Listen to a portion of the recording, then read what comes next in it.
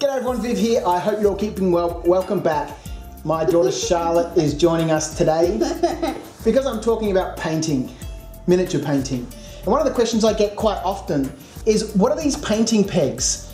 Where do you get them from and what do you use them for? They're very simply, just little stands to pop miniatures on. They've got a magnet in the bottom of them. So, it's just 30mm pieces of dowel. I bought a 3-meter length of it, cut it up into 9cm sections, 90mm, drilled out a hole in the bottom and put in a 10mm magnet.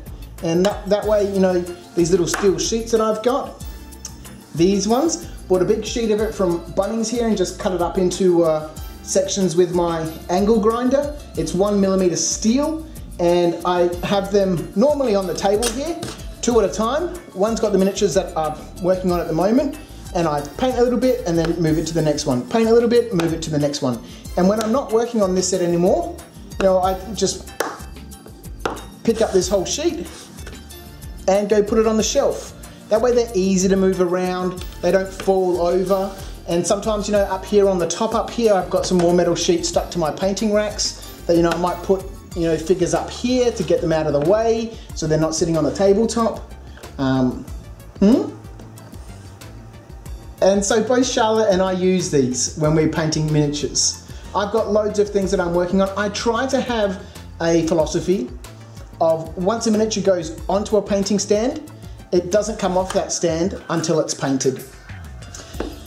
That sometimes doesn't always work, but I do have loads and loads and loads of them, probably around 60. So, I could work theoretically on 60 miniatures at a time, but normally, I do small batches of 10 or so. It depends on what I'm painting. Anyway, there we go. There's a very quick video. Yeah, go. So if you want to paint, instead of putting these on the table, you can put them on there and then paint the miniatures. It's easier.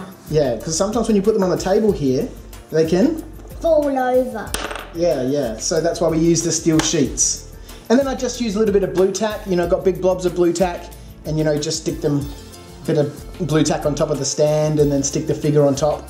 And, just like this one. Yeah, exactly. Well, there we go. That's what these little stands are that you see everywhere in my photos. It's just a 30mm piece of dowel cut into 9cm sections with a hole drilled in the bottom and a 1cm magnet in there.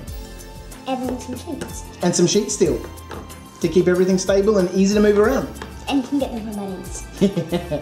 There we go, guys. Thanks for tuning in. I'll catch you next time. See ya.